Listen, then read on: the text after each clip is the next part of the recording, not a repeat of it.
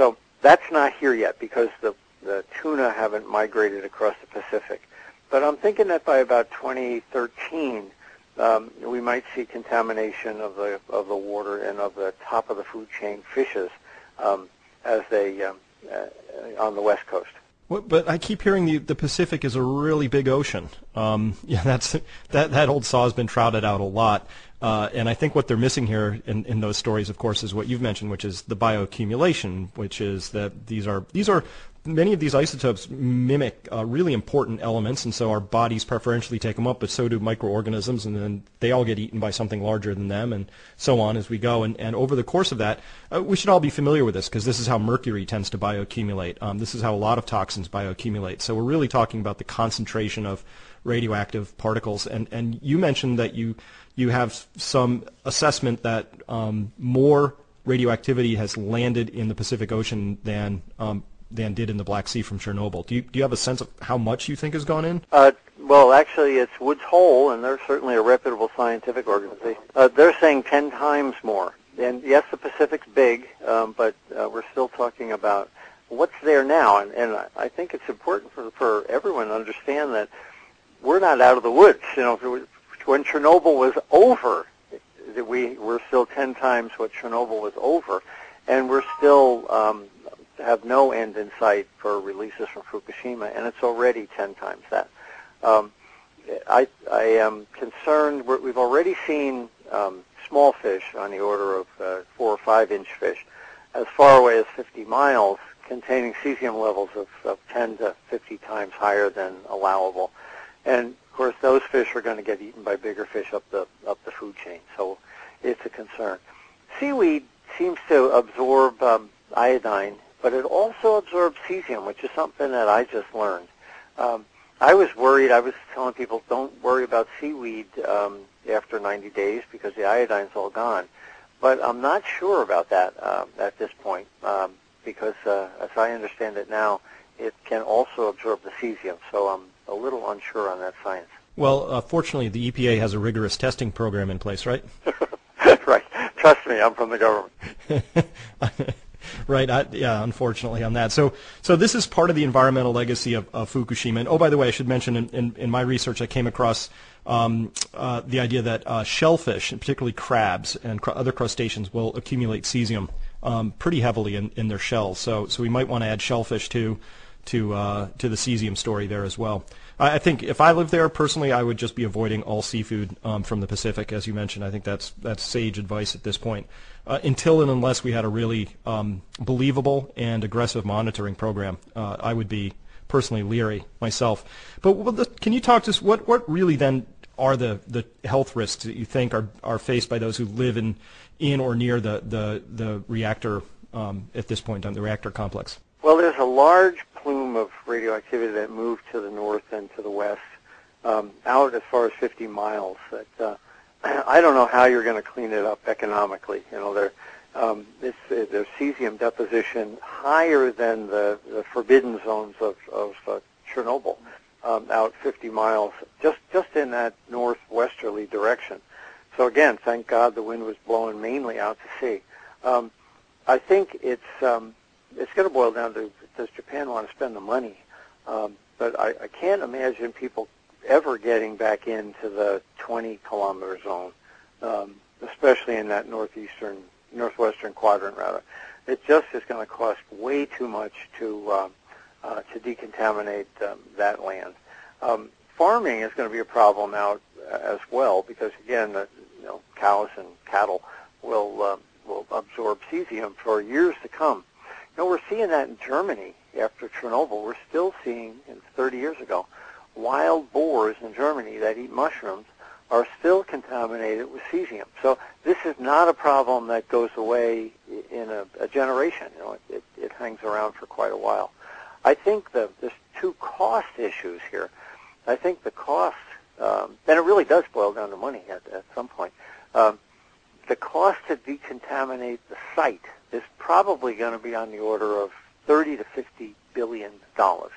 Normally, a decommissioning is around $1 billion to decommission a plant that's relatively clean.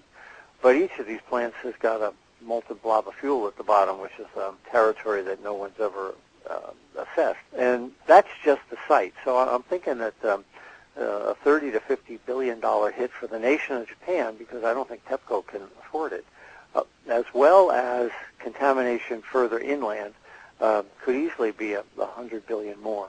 Now, I put that out on my website, and I had people say, "Oh no, it's never going to be that high." But of course, it'll be a long time before we get there. And some of those costs might get mixed up with tsunami costs as well.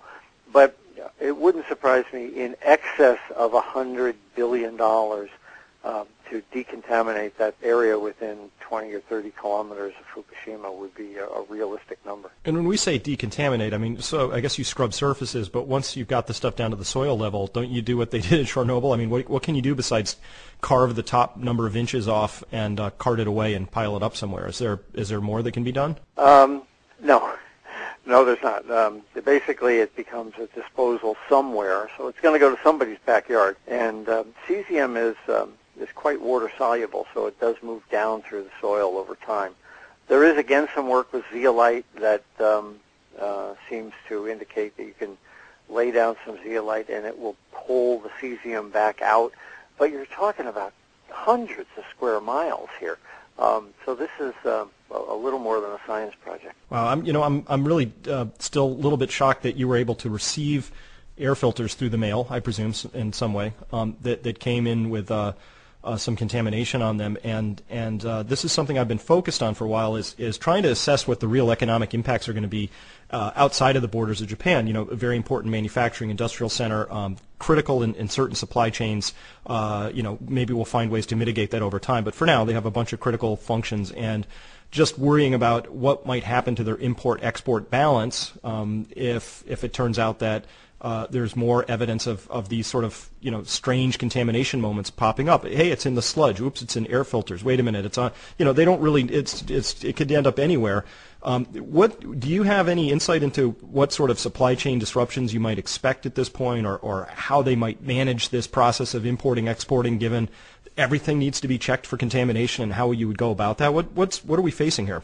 Well, I was a little bit surprised that Hillary Clinton made some sort of a pact with the Japanese to try to encourage buying Japanese food and vegetables. Clearly, the food and vegetable chain, I think we already talked about.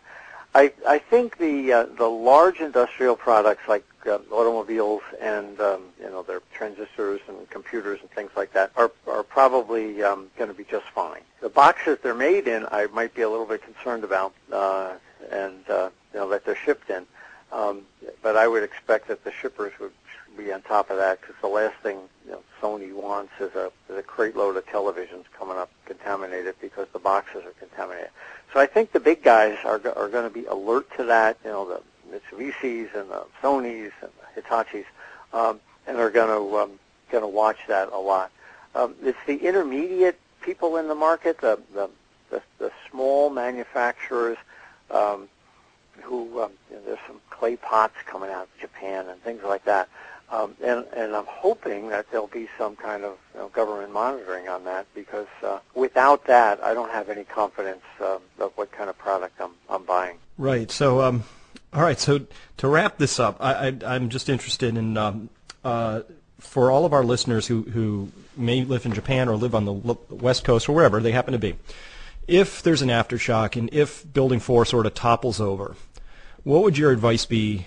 I heard your advice to the people in Japan. Get on a plane if possible, or get far away, or know which way the wind is moving and go the other direction.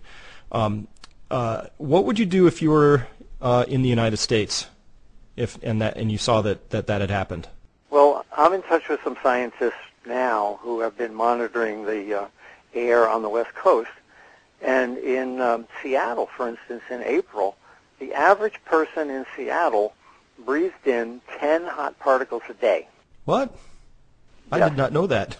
Well, the report, it's just science, so it takes some time to make its way into the literature. But if the average human being breathes about 10 meters a day of air, cubic meters a day of air, and air samplers out in the Seattle area are detecting, when they pull, 10 cubic meters through them. This is in April now, so we're at the end of May, so it's a better situation now.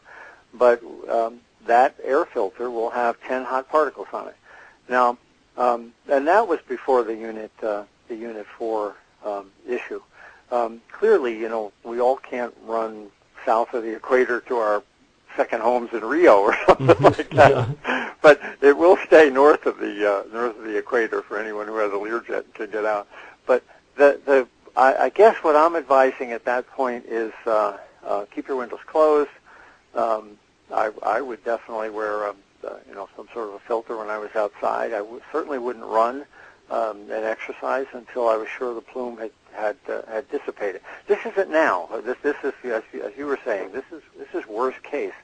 But if Unit 4 were to topple, I would, close my windows, turn the air conditioner on, replace the filters frequently, damp mop, put a HEPA filter in the house, and try to avoid as much of the hot particles as possible. You're not going to walk out with a Geiger counter and be in a plume that's going to that's going to peg the meter. The issue will be on the West Coast hot particles, and the solution there is HEPA filters and avoiding them. There's also potentially some medical issues. Maggie and I and Fairewinds have been working with a couple of doctors to look at ways to mitigate, to help your body cleanse particles if you know you've been exposed to them. But that's a little bit premature to go into much more detail on that. Right. But this is all worst case, and we're just going to keep our eyes on it. I think the important message here is that the situation is not yet over. It's something we're going to have to keep our eyes on, which is tricky because the media tends to not have a very long attention span when it comes to these things. But in your estimation, it's still an evolving situation over there. There could still be some curveballs. It's possible that there might be a steam explosion at 3. There might be a toppling event at Building 4. These are some of the key risks we're going to keep our eyes on the lookout for. Is there anything else to this story you want to add? No, it's going to be a long slog. Yeah. Well, thank you so much, Arnie. It's just been a fabulous conversation. And again, where should people go if they want to follow you and find out more? Well, Martenson has an O in it, but Gundersen has an E in it. So, and so does Fairewinds. FAIREWINDS.com is our blog, and it's our website rather. And Maggie and I are doing it for free. We're not. It's been volunteer work. We do have a donate button to keep our computer whiz computing, but it's not for profit venture on